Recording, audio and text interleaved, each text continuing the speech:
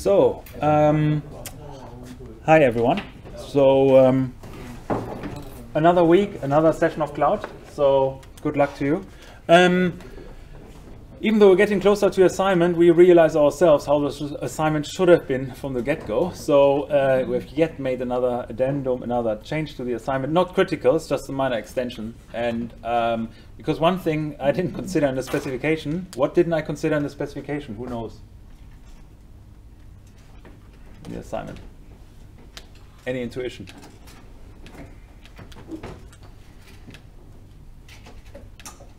Well, right now I would need to wait 24 hours for you to invoke something and send me a trigger, and hopefully it kind of works out or it doesn't. So we obviously want to trigger that for our evaluation purposes and not wait 24 hours until you get feedback whether your system actually works, right? I mean, you may still need to wait 24 hours if there's an asynchronous process running, but not by default. So the idea is there. In addition to the other specifications, there's one more thing we need, but that really shouldn't be a pain because you need that for yourself anyway if you write your own tests. And this is just this section here that I added. And the idea is there that you can invoke your web service, so path root evaluation trigger. So it's yet another listener there. And it basically just triggers the notification. So you are supposed to send a notification to all registered webhooks, and with the usual payload as specified in earlier above here. So if you invoke if you invoke a registered webhook, that's the kind of payload we are expecting, right? And the idea is there that you just do that based on this invocation of this specific path. That's it. Yeah, so that's the key idea, and then you just respond with a reasonable response code. What is that, or status code? What is that likely? What's a good response code for the successful outcome? Okay. Yeah, right. Which is in numbers. 200. Right. Yeah. So something like that. So it shouldn't be a big deal. In fact, it may actually help your own testing using that tool. So that's it. That's the only change. Yeah.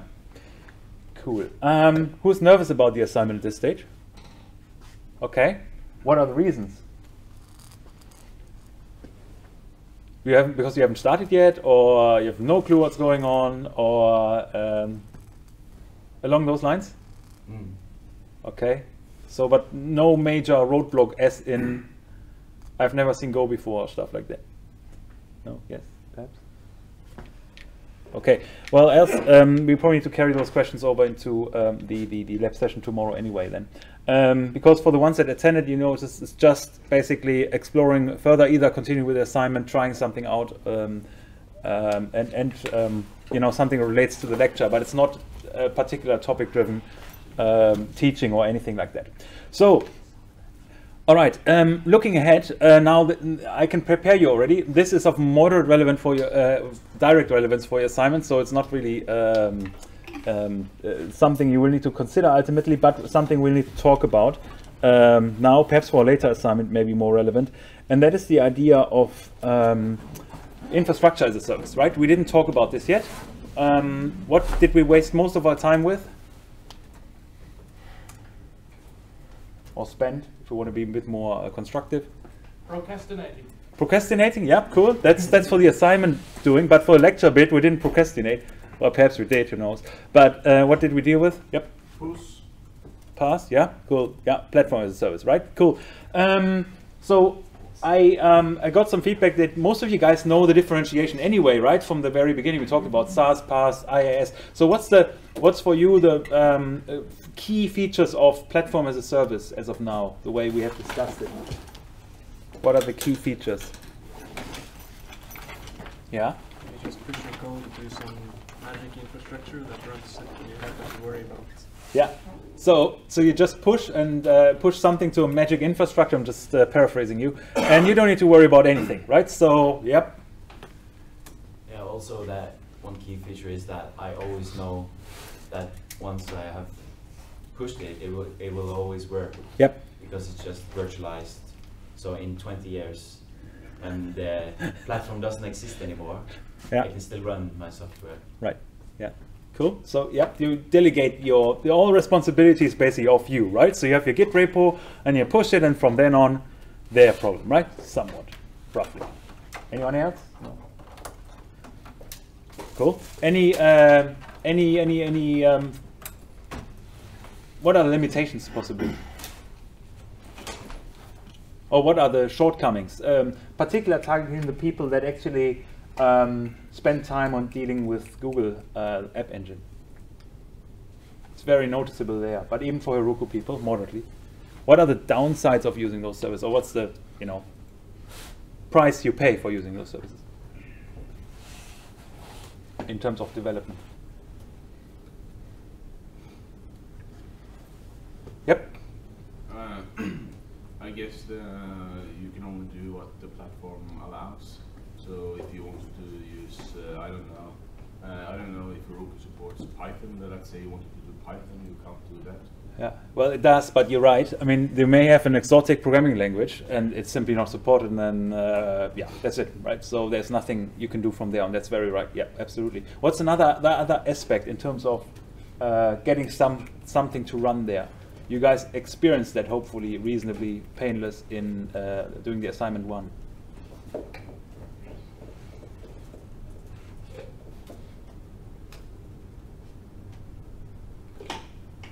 Did you need to, yeah? Share servers with other people? Yes, you share servers with other people. That's a shared symptom of this one as well. So infrastructure as a service has that as well. Yep, you share servers with other people. But something about your code. Did you need to change your code to get it running?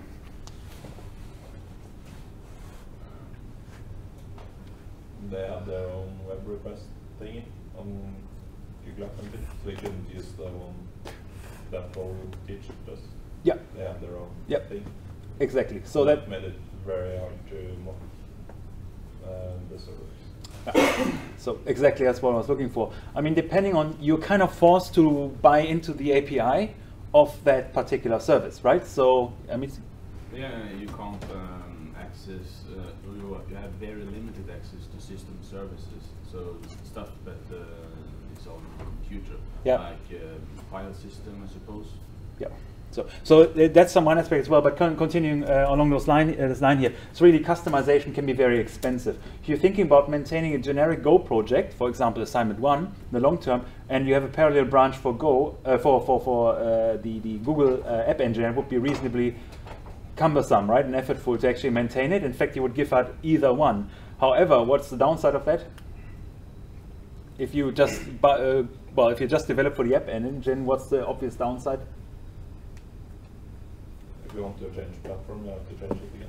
Exactly. So most likely you start, software straightforward, and you appreciate the performance and all the benefits that you actually get. You start building on top of it, right, and more on top of it, and suddenly your sunk cost, your investment becomes very high in terms of time, right? You really invested into Google App Engine as opposed to into Go or something that's open source generic or that you can control at your discretion, right? So you're buying into their API. And therefore, at some stage, you won't be able to change anymore because it becomes prohibitively expensive to do that, right?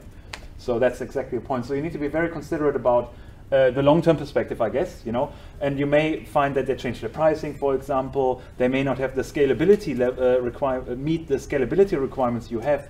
They may not be available in regions that you want to operate in, right? So from a latency point of view, we'll see that in a second. That's something to consider, yes. But even was there. No. But even for Heroku, you needed to do something, right? So, I mean, that was very minor, but what did you need to do to get it running on Heroku? Your native Go code? Yeah. Heroku supplies you with a port, so you have to... Yes. You need to assume it to take the port from the environmental variables. So that's another point you need to think about, because it boils down how it's virtualized internally. So, and that's another constraint you're dealing with those services. Cool. So upside, you don't need to maintain anything effectively, right? You push it and you forget about it. Well, you need to maintain your own code, right? If there's a bug in there, Heroku won't help you, or Google App Engine. But as long as you get that straight, you're kind of largely worry-free. The free tiers are quite comfortable as well. So for basic web applications, it's a good solution, generally cheaper than a full infrastructure solution. No licensing issues, so it's a lot of that kind of stuff you don't need to deal with, which is really convenient. And well, for us now anyway. But we also need to look at infrastructure as a service and to get a feel what the differences are to some extent. We will not be looking at it from a sys operator's perspective or sys admin or DevOps perspective, which would be obviously give you a deeper insight, but I think it's more something that should be covered in infrastructure as code in the 5th semester paper somewhat, or in some paper of that nature. But right now we're looking more from a developer's perspective, how can we use infrastructure as a service, right? And today I'm just talking about the principles mostly, and then we try to run or connect to OpenStack, the instance that we are running here at NTNU, Sky High, in Gjøvik in particular, and you should all be able to access it, and then we'll see how far we get from there and how complicated it will be. So those are the basic service models, right? Software as a service, everything is kind of provided. You interact with this using the web browser, or in best case using an API. So it's always API option, obviously. But this would be something like, what's an example for SaaS? Just want to reiterate that. Example for SaaS? Outlook. Yep, Outlook 365, yeah, Office 365, yeah, if it's running online, yeah, cool. What's another one? I showed you guys one in context with when we talked about webhooks. What was there? What was the service we're looking at that time? Sorry? Slack, right? Slack channels. Basically also software. You can interact with this without any sort of, API use, but other than user interface or browser or whatever else, an app. But you can also integrate into your flow, right? So basically everything up to application level is controlled by the vendor. You just use it, but you need to buy into their API, right? So you need to, if you want to send something to a webhook of Slack, you need to comply with their specification. There's no way you can change that, right? So PaaS, a bit different. You are actually responsible for the application or services that you provide to some extent. Probably I should shift up this boundary a bit, because some services, as Amisi said, are simply not available as well, depending on the PaaS platform. But generally, you work on service level in the sense that you choose the programming language of your choice, you choose the database services of your choice, and so on. But you actually don't install and run them, you just use them and hope that they're doing it correctly. What's another concern, since we're on it, in contrast to infrastructure as a service, since we're thinking about somebody else is running it, what's another concern that's important to highlight? That we always need to highlight when we talk about programming and cloud computing. Security. Exactly, right? So you have no clue what those guys are doing. They may be really, kick ass and doing a good job and, managing a system, or they may just get it wrong. And suddenly your data leaks, so we saw the recent Equifax leak, right? You guys observed that somewhere in the news and so on. So you never know who's running your data center, and depending on what data you're storing there, it may actually affect you as well. So an IaaS, that's obviously a bit more flaky. So you actually run more. You at least extend to running the operating system as well in many cases, but realistically, IaaS services generally are PaaS services as well. So oftentimes they provide solutions on top of infrastructure as a service, such as a hosted database, such as a compute engine style of execution mechanism, and so on.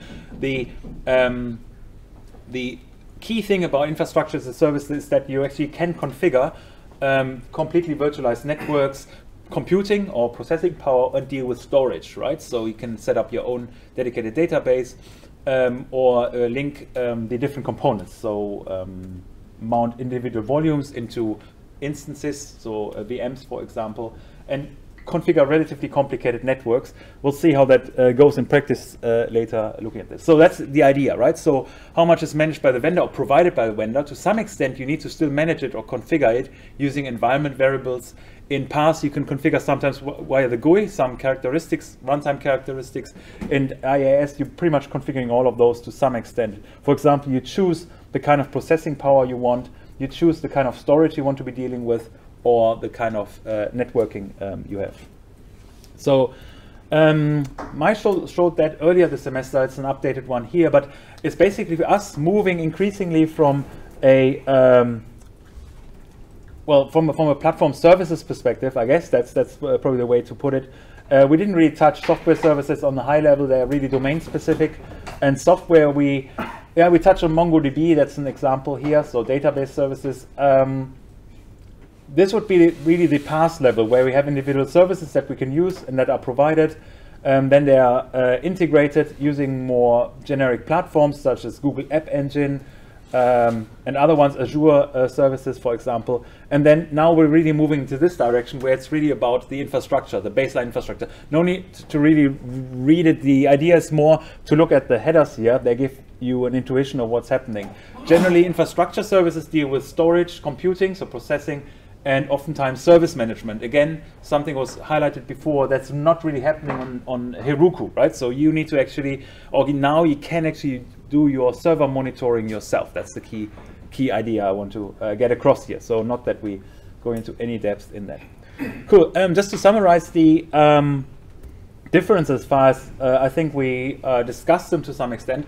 So PaaS generally focus on the application level services. It's kind of the worry-free operation style. So you just deploy and forget about it, hopefully. Well, you rely on the vendor's goodwill, but you do it in the other case anyway as well. So IaaS is generally a mix of platform as a service and plus infrastructure. But you literally have access to the raw resources to a considerable extent. In fact, sometimes to a stronger extent compared to your own data center, because simply you have so much more power at your hand. Yeah, and you can basically extend it and build on it and build your own structure, including hardware system architecture as well as software solutions on top of this. So those are the obvious challenges. We talked about the obvious problems, which are generally security, and for the IaaS case, it's obviously also obligations, because now you yourself need to think about security, and we will feel this quite immediately today. For example, you need to be much more careful about this, especially since it's now really public on the internet, right? So in most cases, you will have an environment that is publicly available in principle, so you need to control it to some extent. Cool. So actually, but the question is, PaaS is actually doing quite well. Are there any other reasons why we probably need to learn and know about IaaS? IaaS. How do you pronounce that actually? How would you guys pronounce that? IaaS. IaaS, okay, works IaaS. for me.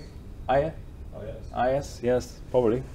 PaaS, IaaS, IaaS. Yeah, I think it's a strong linguistic component there. So what would be other reasons for really dealing with IaaS or IaaS or whoever as?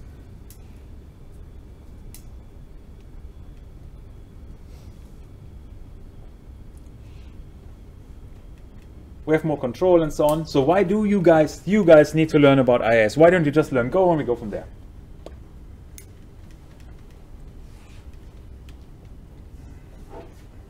Any guesses? No. Volunteers? I sense some intuition. So no, I think it's also for you guys also important always to look at the market to some extent, and obviously there are multiple research firms, consulting firms that look at different principles. But the idea is here that looking at all three aspects of or as a service flavors, infrastructure, software, and the platform, we'll find that the expected growth rates, particular for infrastructure service, will have the strongest growth in the next few years. So that's the anticipated growth roughly. Whereas platform services probably stay in that lower range and actually don't have as much growth. Any intuition why this could be the case? It's a prediction by a market research firm. Any idea why this could be the case? Or any explanation for any of those curves, in fact?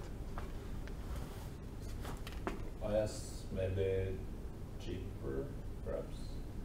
Like Mm-hmm. for bigger companies, they have the resources to do the things, and they don't need like App Engine to take care of much of their stuff. Yeah, They cool. can do it in-house, maybe. You're right.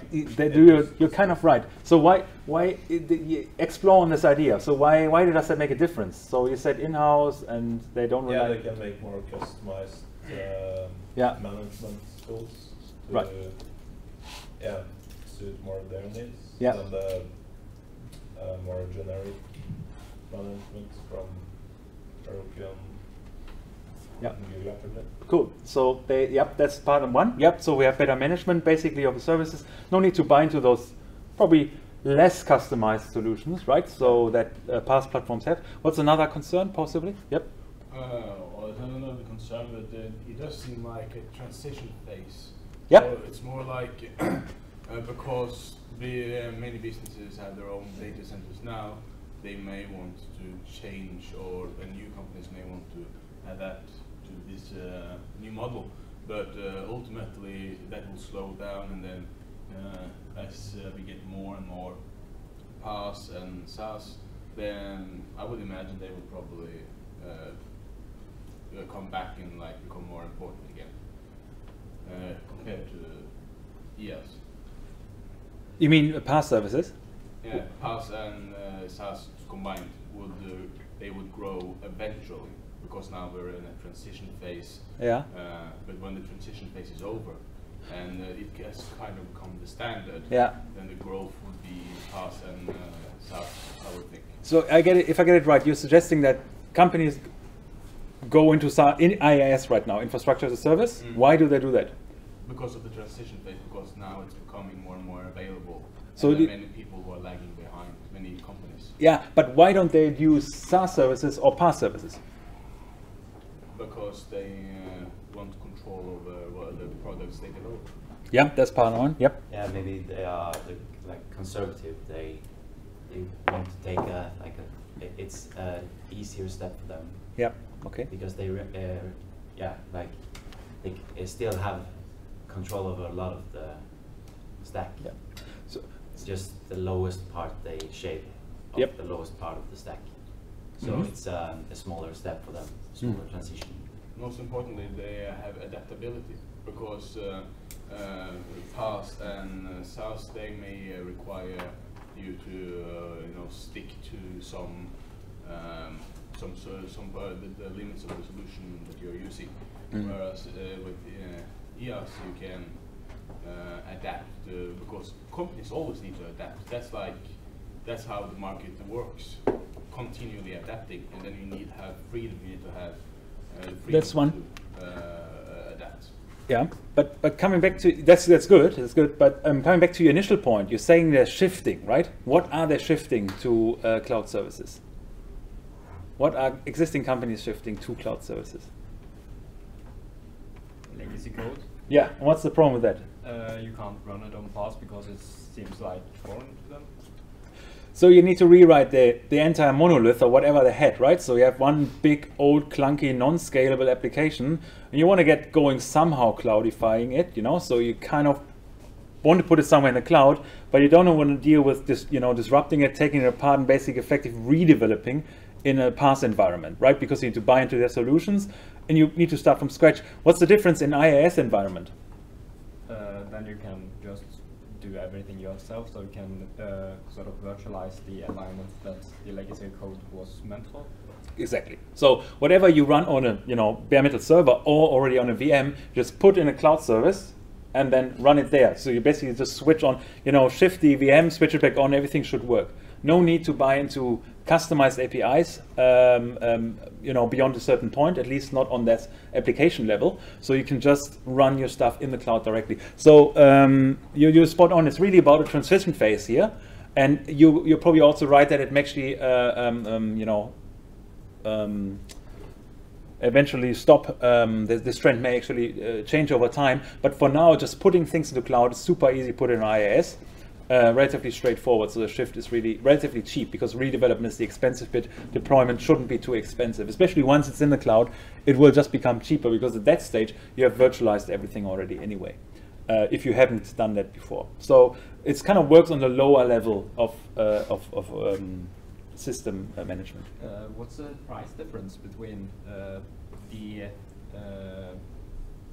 those two, so IaaS and PaaS?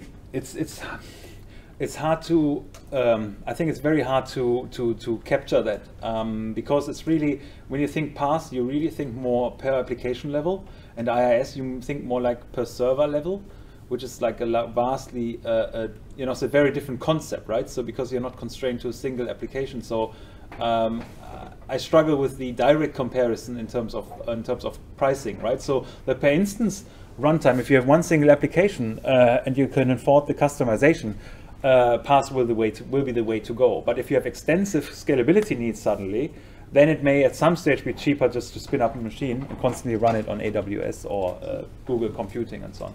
But yeah, but again, that's a very dynamic element on the market. In AWS, there's the concept of what is it called? Spot instances. So where you can actually say, well, I'm running a new instance, but only if the price is like that. So you're actually dealing with their free capacity, and they will spin up the server if they have sufficient free capacity to offer the computing or processing time as a very low price, or a price you actually set, so you can twist around the game to some extent. That's another new market that's currently emerging, but it's really hard, as for now, I would say, to compare both those perspectives. But yeah, let's see. Cool. All right, so infrastructure as a service. So what do we have? Generally, you have very fine-grained control, and the key things that you guys all have highlighted, or many of you have highlighted, is really about dealing with computing on the one hand, generally VMs or container services. We'll hopefully get to talk about container services tomorrow. Storage. So storage and computing is not the same thing. So we can use storage without computing or in combination. And you can customize it to your needs. In some cases, you may actually not need any sort of virtual machine that you are using in your system, but just rely on the data services provided, like S3 and so on. You can directly write and read from them, but actually not using their computing capability. Yep. There's one thing I'm wondering about scaling. Yeah. So you have a virtual machine, but the virtual machine, does it kind of live on multiple other machines simultaneously, or do you have to actually configure each and every, like I don't know. Well, the virtual machine can, if you need like 10 big cabinets of computing power, do you need to configure it on each and every one's computer, or when you kind of work with IaaS, or do you have to, or would you just do it on one virtual machine and it kind of spreads by itself? Cool. So if you want to go down that route, that's a bit more operations kind of stock, but sure. So there's two ways you can do it. Number one, that's the neat part about virtualization. You create a fully set up virtual machine that's the way I want it, kind of, right? Plus bells and whistles for customization, like name and stuff. But you basically say, well, take a snapshot of that instance and then create 10 instances of that. So you can, that's the answer number one. You can easily roll out, 100 or 500 instances, or probably, I don't know, I'm not sure what the limit is, but you will easily get your 500 or 1,000 or perhaps even 1 million instances, depending if you want to pay. So you really have full power at your avail. So that's number one. Number two is what's called the software configuration management approach, where you have one central server that provides configuration information. So there's also a term of desired state management. So the idea is that every computer should have a desire, or server should have a desired state, and they all simply contact that master computer that is configured and has the configuration, and then all install autonomously whatever the master prescribes them to install, right? Software packages. For example, you need to install the following software packages up to version so and so and so on. So you just configure it on one machine, and as soon as those machines start, they contact the server, the master, and then they do it themselves. So it's a slightly different approach, right? One of them is to take an image, just copy the image. The other one is actually having a proper service model where the clients regularly poll with the server and follow up with deployment. For anyone who did the fifth semester course, what is the software they're using there? Who did infrastructure as code? No one? They use Puppet there. Yeah, so it's the software they're using, and it's precisely for that purpose. But it's independent whether it's virtualized or not. That works everywhere. But particular to the virtual environment is the copying approach or snapshotting approach. Yeah, I'm just wondering whether if I, as a user, would have to actually do a lot of manual labor, or whether it is kind of just do it on one thing and then it's kind of scales by itself. Well, scale is a slightly different problem in a way. So you probably also need to have a load-based. So how it would work in practice is you have your cloud center is measuring the load, the number of requests you're getting from a load balancer. And once this exceeds a certain threshold, it spins up new virtual machines. So it's basically the whole infrastructure would look, if you set it up this way, obviously, not in the default case that we are exercising.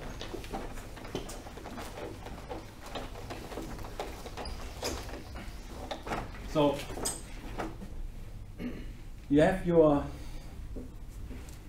let's say, few VMs, right? Those are all instances, yeah. So that are running there, and in front of it they're sitting one, or redundant possibly a load balancer, and this gets requests on your IP address, right? So, and once by default 1 or 2 instances will be running, but if the requests exceed a certain amount, then it will just dynamically spin up further instances, yeah.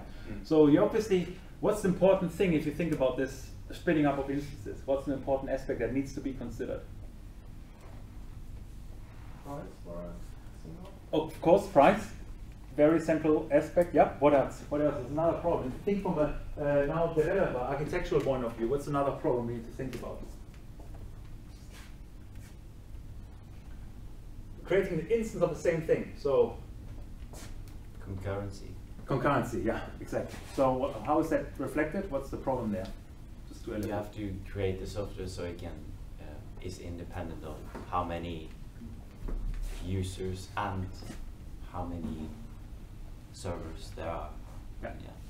So fundamentally it's about separating processing from storage, right? So you kind of have a, by whatever means, shared data store that all of those obviously access for their services, right? So you scale on computing, scaling this one is a lot harder.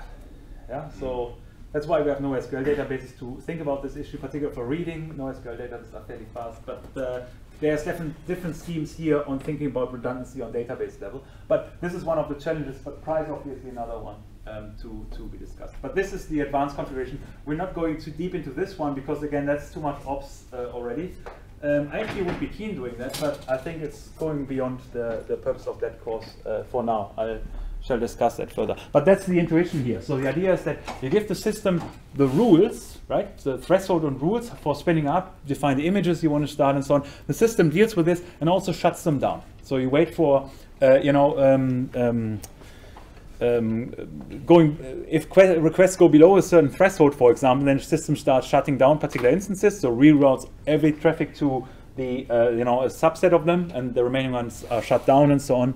But there's also more advanced things, systems that can capture seasonal cycles, so they can actually preempt or predict when you have high or daytime cycles when you have high demand. For example, possibly during evenings after work, right, or at lunchtime, or around Christmas season, or those kind of patterns are then increasingly interesting as well. The good part about it is that this whole thing, especially in the advanced cloud services, is fairly strictly monitored. So you actually have a very good analytical overview of how your system is used because it's fully virtualized, right? So you don't need to have a physical means of monitoring or driver monitoring every device. It's just done by the infrastructure itself. They know exactly they can charge you based on request level, literally. Yeah, so you'll be able to, and that's exactly what Amazon is increasingly doing. They are charging per sub-second processing power. So you're actually really only paying for what you need.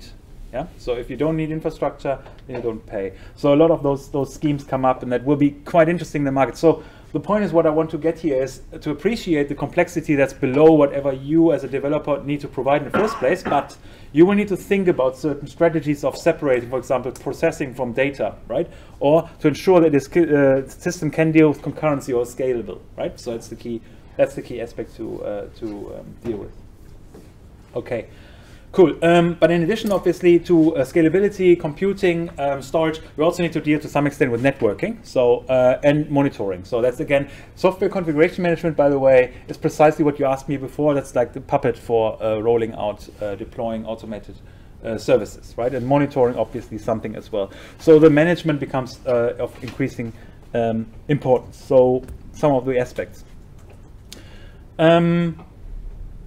Cool. So in reality, however, if you look at the portfolio that those services have, most of them are actually technically PaaS services, I would say. But the neat bit is they're neatly integrated, so you can actually construct a fully fledged application using all the individual services, meaning you're buying into the APIs, but you also have the choice of running your own machine, your dedicated container, for example. But we'll see that later. I think tomorrow, I'm not sure if we have the time today. Tomorrow I'll probably briefly run through AWS. Yeah, on that note, I'm currently still trying to figure out, trying to get access for you to AWS, so kind of get some free computing time and so on. However, you can get it yourself as well, but I wanted to ask something in the first place. So we don't really need access to AWS, but I believe it's quite useful for you to have exposure and see what's possible in the system. Downside is, as soon as you sign up, guess what they ask you for first? What's the first thing they ask you for? Well, actually, the second or third thing. Anyone? Credit card. Credit card number. Right, exactly. So, and I'm opposing those means and ways. So, so it's up to you. I will not require you to sign up in AWS because I'm not sure if that's a yeah. Do you know DigitalOcean? Yes. Is that the same? Yes, DigitalOcean is an alternative, but DigitalOcean is way simpler, right? So, but also realistically, in many respects, DigitalOcean is really nice to use. But if you want to use it for your projects, it's a good way of doing that. I agree. Features are really nice, but it's fairly close to what we have in OpenStack. So we'll play hopefully later with OpenStack a bit. And if you use DigitalOcean, you have many of those features there as well. Yeah. So DigitalOcean, there are various set of further vendors like this. So yeah, something to be. I used that before, so it's very, very nice. But you hit boundaries eventually. So and then you want to see the big picture. I'm just pointing at AWS because it's relatively important from a market point of view, and we get to that in a second. So I leave it up to you. But if you want, it's probably worthwhile signing up, and you get a year's free of free tier usage, so you can actually use containers and stuff and so on for free for a year. And I hope still to get some educate voucher, so you should get a bit more, give you a certain amount of US dollars for free, basically just to explore their services. Yeah, so I leave it up to you, and I'll come back to you once we get there. But I will show you some AWS features possibly tomorrow, just to get a feel what's happening there. Yeah, so to give an intuition. Okay. We're still on terminology before we get to something hopefully more practical. And that is the idea of private, public, and hybrid cloud. And did you guys hear about this before? Did we talk about this before? Yes? No? Perhaps? Anyone? Yeah? So what's the key features of private, public? When to use what, and on why to use what? Public is like common for a normal use when you don't need to, and somehow you don't know where is it stored, and you don't have possibility to require that it's going to be kept away from the data from the other users. Yeah. And it's obviously cheaper than the private cloud, that you can somehow require this is the cloud for me only, or for my company. Yeah. That we are using this dedicated place just for us. And I favored this kind of the mixture of those two, that you probably could share the cloud with or parts of it with cooperates, like another company that's delivery or maintain the logistics chain. Yeah.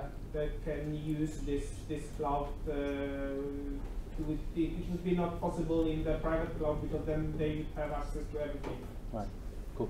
So I think you delimited the constraints entirely. It's basically pretty much about business decisions, right? Management, but it's also about regulation, right? So there may be regulatory requirements that don't allow you to have data, you know, in a multi-tenant environment, so we actually really don't know where your stuff is stored, right? So which exact server right now. Whereas in a private case, you actually have a dedicated, you know, physical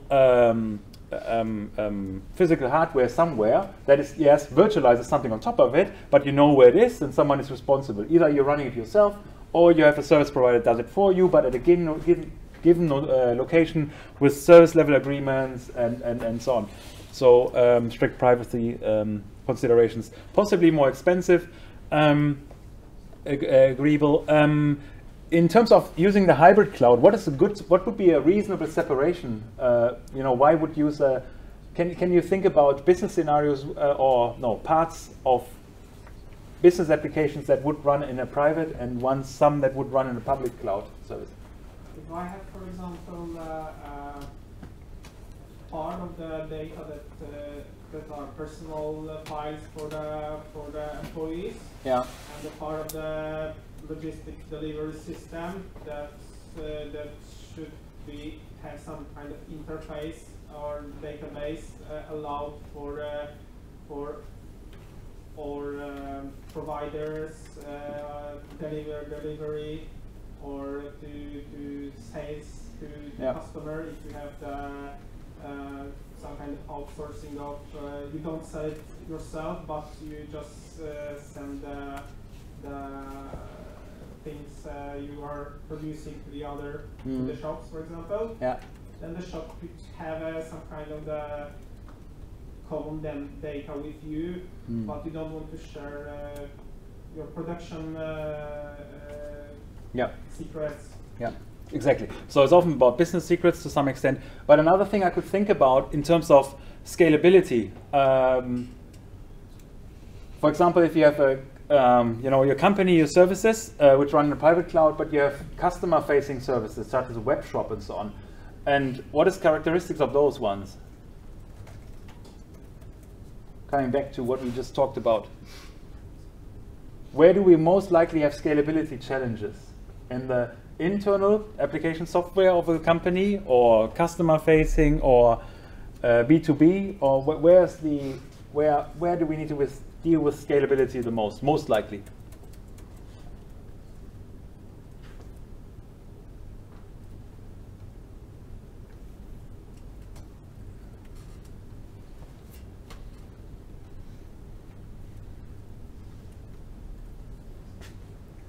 Sitting at the tip of your tongue? No? Yes? Yep. Probably the bottleneck is this when it's coming from this public part to the private. Yeah. Because I suppose that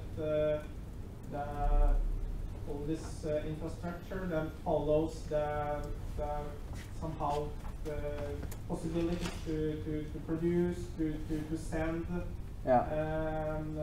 goods, but so this probably is not it's not going to change very much in the short time. But the amount of requests and where customers are placed around the world, it probably could give some problems. Exactly. At least more on this side than the inside. That's right. So that's generally the perceived perspective. So customer facing is the key thing that needs to scale. Markets can change, right? You want to open up to a new market, you have seasonal business suddenly, right? So, and the production logistics side, that can still be asynchronous, right? So it doesn't need to be in real-time response, right? So you queue it up and actually work it off, but having a website and you actually press the buy button, you better get a reasonable real-time response to the customer to confirm that he or she was actually successful in buying their product, right? So that's where scalability is super important, and that gives a lot of opportunities here for using a mixed setup where you just have basically a web shop, you receive basically orders, and then you queue them and send them to the private cloud environment for further processing and so on. So you maintain all the regulatory requirements, hopefully, and keep business secrets. So, yep, cool. So that's the key idea, just to be aware what are the different characteristics in terms somebody, in case somebody talks about it or some exam asks you for it. So the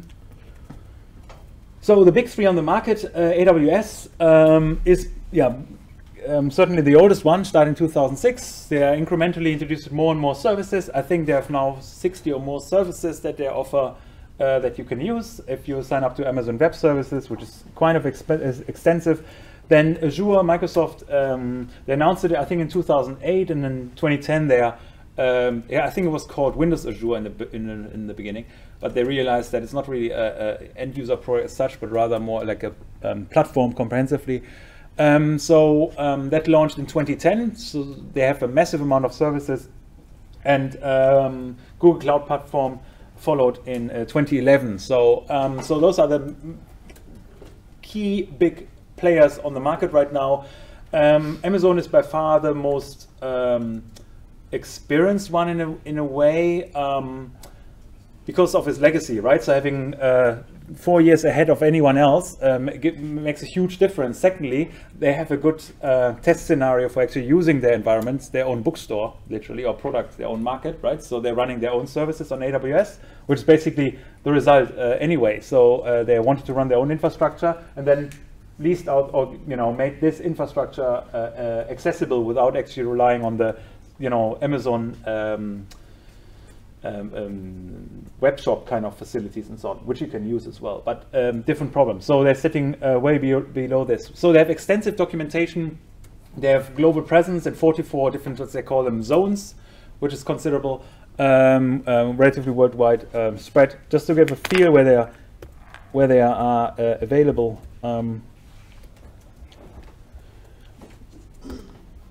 Actually quite.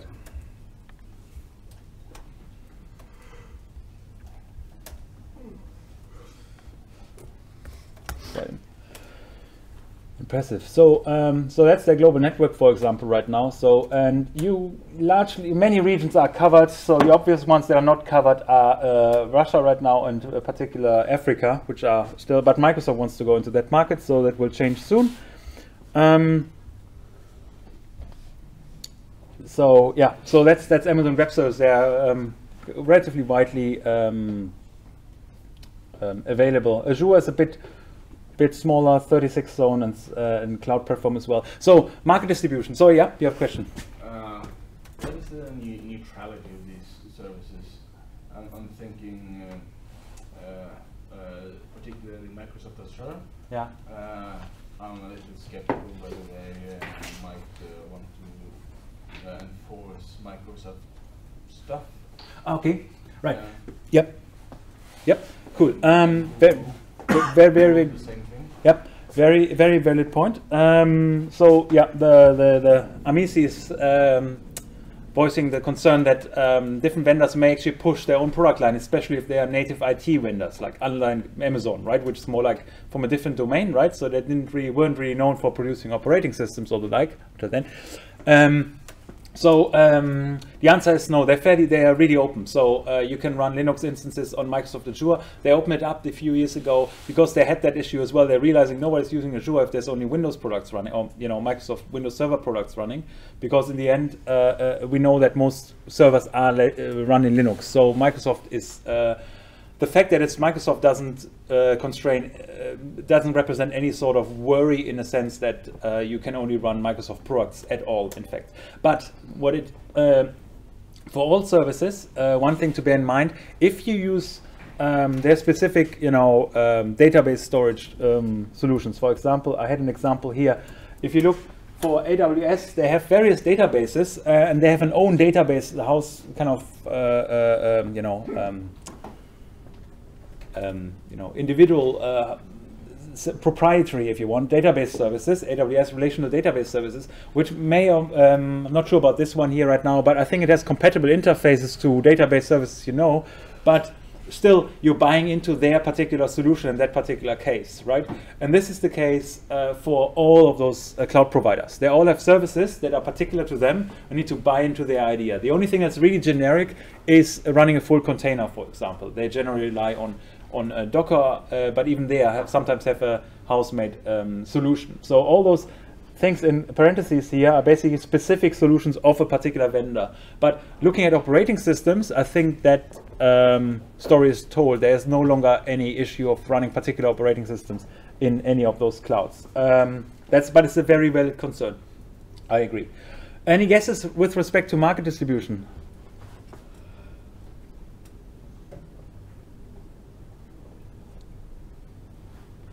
Azure does poorly.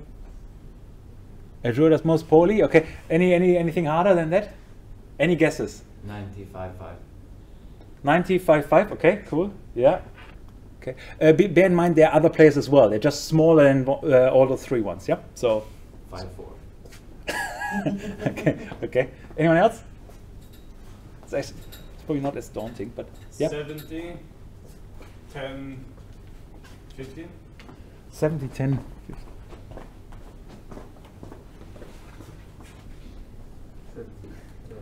15. So you said 90, what was it? 90, 95.4, right? Was it? Yeah. Cool. All right, other guesses? 60 for Amazon. Again, sorry? 60% Amazon. 60% Amazon, yeah. Okay. Probably like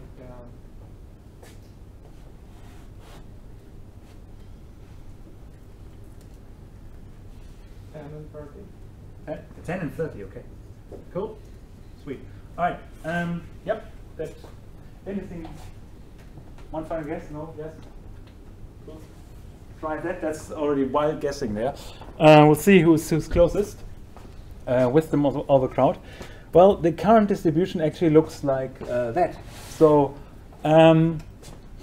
the other, so the contributors that are really unnamed because they are so minuscule in the distribution still make up 20%. So there's still space in the market. But Amazon leads with about 40%, so 41%. Clearly the leader. But I'm not sure. I was actually surprised how small Google Cloud is. 3%. Yeah. So Azure has 30%, so they have caught up considerably, which is interesting in terms of contrary to the expectations. So this is measured by bucks, dollars? No, this is by workload. Yeah. So there's returns. I didn't look at the returns. Yeah, that's good. That's different, but because that's more reflects more the pricing, right? Yeah. Than it does, in my view, the use to some extent. Yeah, but the thing is that I just imagine that stuff like Microsoft, they're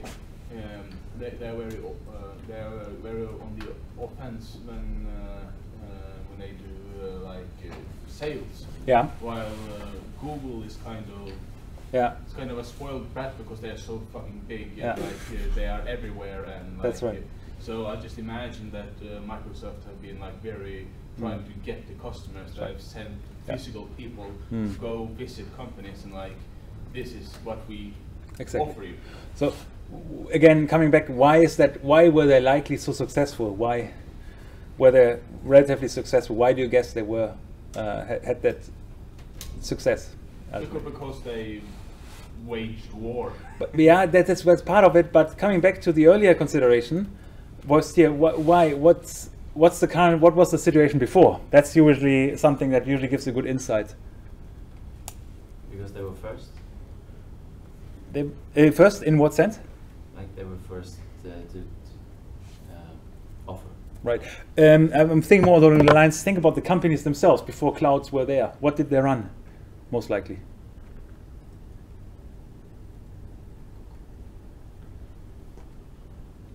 I would say that most of them should run Linux on this sort of thing, but if they run Windows, then it makes sense that many would exactly. Microsoft. That's exactly what happened. So many that ran Windows infrastructure but wanted to do the cloud thing, but had no clue about AWS, something else. I think there's a certain trust element if you read Microsoft in there. It's the same kind of club, so you're much more inclined to just follow. And that and also when you get a pop-up in Visual Studio with the Azure. Yes. There are so many we just click here and you get Azure. That's right. So they integrated well. That's a good point. I didn't think about this. You're right. There's a strong integration with any sort of service that makes it a lot easier. You're absolutely right. Yep, that's right. And one last thing is that Microsoft has always had a foot inside the door. Exactly. And they have for many years they were they were on every government computer. Governments, which are the biggest organizations usually in most countries, they use Word, they use PowerPoint, they use Microsoft operating system. That's right. Which is called Windows. I just forgot what it was called. And also all this kind of stuff. They've always been using it, and they continue to use it. Yeah. And because of that, it just seems like the most natural partner is Azure instead of Amazon. Yeah, yeah. So no, that's absolutely right. Particularly also Active Directory is one strong one, right? The thing that governs most domain authentication. Anyway, cool. So I think we take a break here before we briefly dig into OpenStack. 10 minutes, 25 past 1, okay? Or do you need less, more? The response is overwhelming. Okay, let's make it 25 past 1 then, okay?